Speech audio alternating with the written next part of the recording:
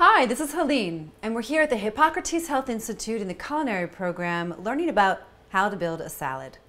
What we see before you is a beautiful array of sprouts, and this is really what we have at the Hippocrates Health Institute literally every day of the week, lunch and dinner, because this is the essence of how we build salads at the Hippocrates Health Institute. This is the essence of the Hippocrates diet.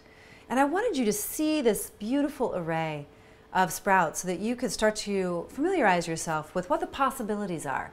But the practicality of it is that when you build a salad at home, it might look a little different, and we're going to get there. But before we do, I'm going to talk to you a little bit about these sprouts.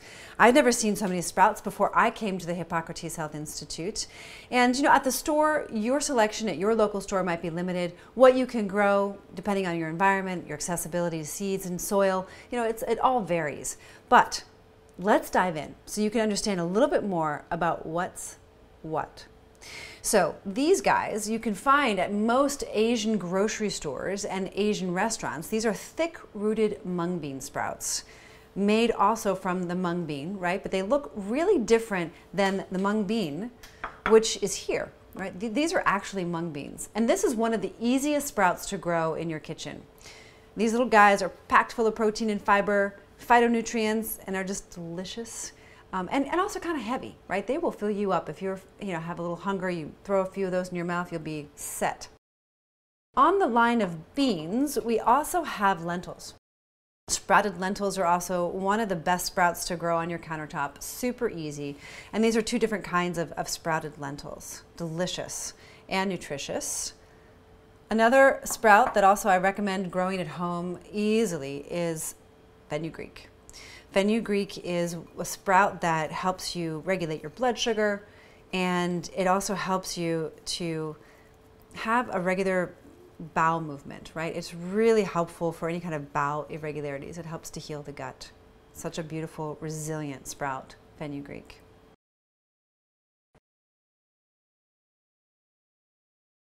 These guys are equally as powerful, but not as well known. These are radish sprouts. They're extremely spicy and also delicious. Now, you don't need a lot, but boy, are they good. And they're colorful, and you can grow these really easily in your house if you've got a soil system set up. Gorgeous. And over here, we have onion sprouts. Not as easy to grow on your own, but possible. And these actually have equal amounts as broccoli and radish in those cancer-fighting properties, phytonutrients, antifungal, antiviral, rich in enzymes. So these guys pack a serious punch in small quantities. Then we have a spicy mix. This one you can find more easily at the grocery store, a spicy mix of sprouts. And their name speaks for itself. I mean, when you take a bite of this, it tastes extremely spicy. That's actually the sulfur that's kind of getting at the back of your throat there. Another sprout that's less common, but equally as interesting, is adzuki sprouts. You can grow these in your own kitchen. And these are adzuki beans, and you can sprout them in your own kitchen. These are relatively easy to sprout.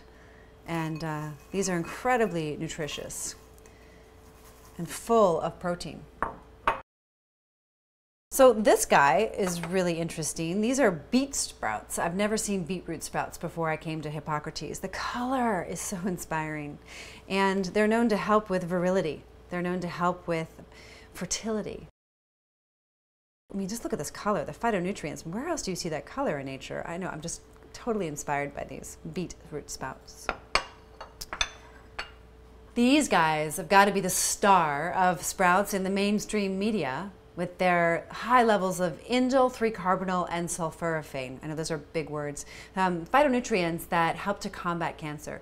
The research out of Johns Hopkins University really brought these into the mainstream media. And these are being bought and sold at most grocery stores throughout the globe. You can find these readily at your grocery store. And this, I would say, would be an important sprout to have.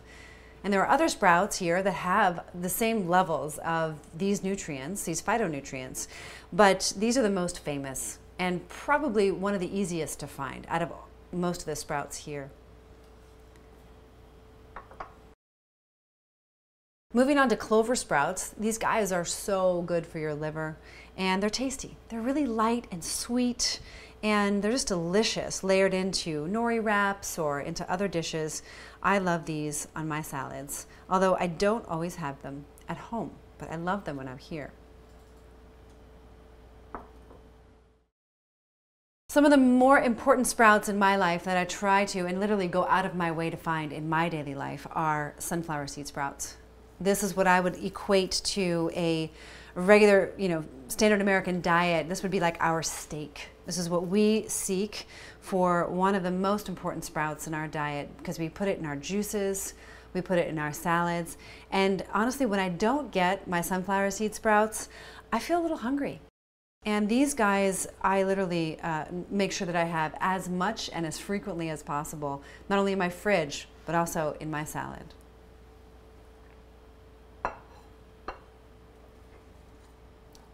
Another sprout I'd never even heard of until I came to the Institute over a decade ago are buckwheat sprouts. These are so beautiful. I don't know if you can see, but there's like this hue to the roots of these. It's kind of pink. And buckwheat sprouts are rich in enzymes, rich in phytonutrients, and these guys are also quite delicate. They don't hold up as well in terms of storage, but boy, if you can get them, they are so precious. We don't juice these sprouts. These are exclusively for our salads at Hippocrates, but they are gorgeous and they're tasty. I love to use them for to like simulate pasta. They're almost like an angel hair pasta. Such a beautiful, beautiful sprout.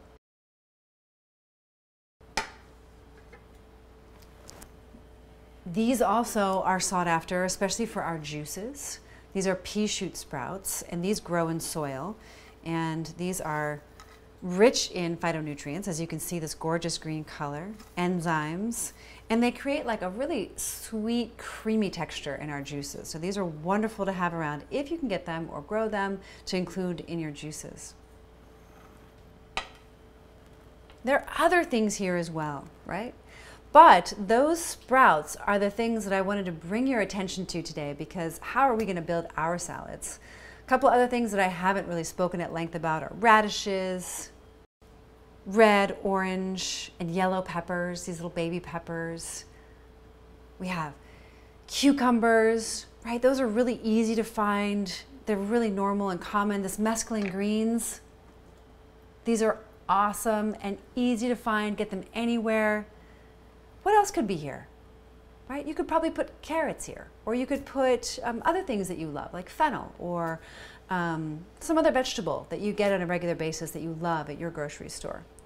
Exclusively today, we have a couple of special visitors. This is watercress. Watercress I find really easily at the grocery store as well, usually alive even in the grocery store.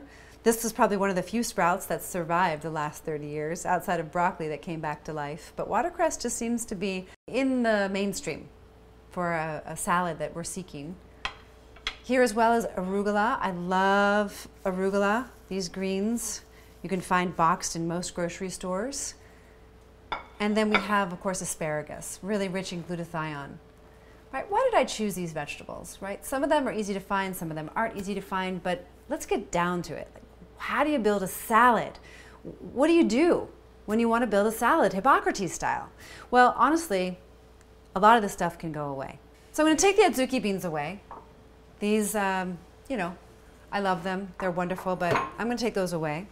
I'm going to take the mung beans away as well, right? And if I just had to choose a couple of things for my salad, because that's really what it ends up being at home. Taking the clover sprouts, although I love you, they're gonna have to go to the side. The beetroot, these aren't easy to find. I'm gonna keep a couple of things, but I'm gonna lose some things as well.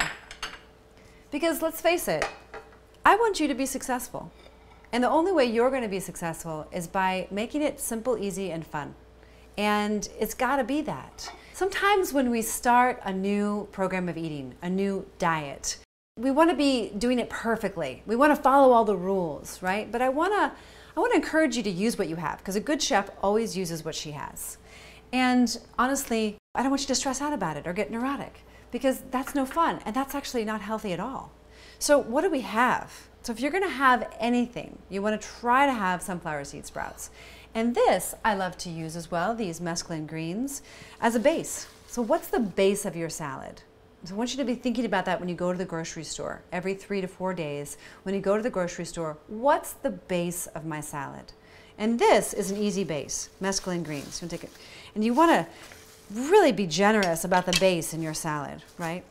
Now, this is good, but honestly, you're not going to get the level of satisfaction in the satiation feeling after you eat, nor in the cellular integrity that the Hippocrates diet promises and has fulfilled on a promise over the last 60 plus years because of the sprouts. So we do need to be taking the time and energy and effort to either grow them or find them. And we're going to provide you some resources, but ultimately growing them is ideal. Now, it's not possible to do that all the time. And it's not possible to always have sprouts, and that's okay. So then you just do the best you can with what you've got. So maybe you just have the greens as a base. Maybe you're lucky enough to have some sprouts to go on top. So if we had to choose one other ingredient, what would it be in terms of a base for our salad? Well, I'm going to choose broccoli sprouts because of their famous life-giving properties. I'm going to choose these broccoli sprouts, decorated a little bit. You don't want too many because, well, I don't want too many because, you know, I want it to have a certain type of flavor. So I'm going to decorate a little bit with the broccoli sprouts, try to make it look a little pretty. So if you have 3 things, if you have to choose 3 things to build your salad with, I choose a nice green base. And then I'm going to choose the sunflower seed sprouts and the broccoli sprouts. And then you could add a few vegetables, you know, add some color. Add some of these, this adds texture and color. You know, we've got the red, the orange, the yellow. And then we could also add some cucumbers, right? Those are really easy to find. They add texture, they add hydration, they add beauty. It's fun. And if you want, we could add also a little bit of a radish, right? So that's pretty. Do a little bit of radish there. So it could be really simple. This could be your sprout salad lunch. Really simple. We don't necessarily need all these sprouts, right? We don't necessarily need them all.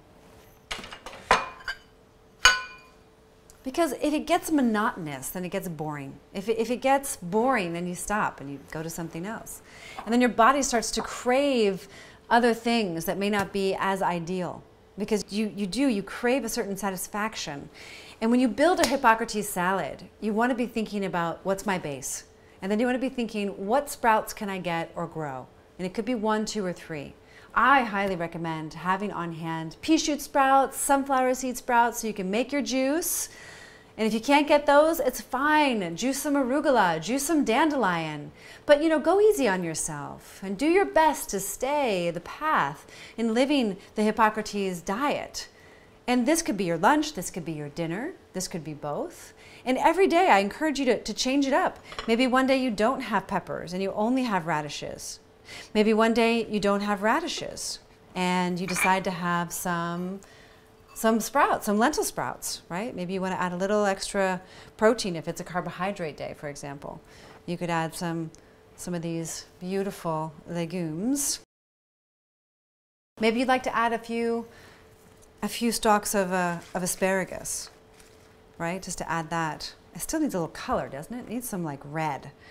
I'm always looking at, when I'm building a salad, the colors and the textures, right? So here we've got the texture of this broccoli sprout, we've got the crunchiness of the cucumbers, the crunchiness of the asparagus, we've got the softness of the salads, and then the little bit tougher version of the sunflower seed sprouts. And I do love watercress. I try to include watercress as often as possible, right? So there's really no end to what you can do when you build your salad. And I don't want it to feel complicated for you. So if you choose 3 things, a sprout or 2, a base that you can find, and then you layer on whatever local seasonal vegetables you have that are raw, that are health-giving, that are life-giving, because here at the Hippocrates Health Institute, all of our food is life-giving. It's alive, it's raw, and it has a tremendous amount of enzymes. So it's light to digest, so that your cells can rejuvenate themselves quickly. And some people look at it, they might get intimidated. Some people look at it and they say, well, it's kind of overwhelming. And that's why I just want to simplify it. I'm going to take some more things away. I want to oversimplify it for you because it doesn't need to be complicated, and I don't want it to be complicated. You can even just put a little lemon juice and olive oil and call it a day. You're good to go, right? We don't need fancy condiments or fancy sauces. Like, this is possible. It's possible in your kitchen, and it's possible when you're traveling, and it's possible anywhere in the world. So to build a salad is unique to you. And actually, I'm actually really curious how you build your salad. And I'd love to hear more about it in terms of what flavors and textures and colors you're finding, because that's where the excitement starts to grow, because we get to share and be inspired by each other, because there's so much possibility. It's literally endless. I love the idea of just setting up all these bowls on the table if you have a family and everyone kind of picks and chooses. Then you can learn about what everyone's preferences are and introduce them to the idea of living foods. Because the Living Foods Healing Diet of the Hippocrates Health Institute is unlike any other in terms of what it delivers for your health and your longevity, for your youthfulness, for the prevention of diseases. The list goes on and on and on. But we have to start here. It's really one bite at a time, one meal at a time. And this is what it looks like. Super simple, super easy, and hopefully also fun. We'll see you again soon.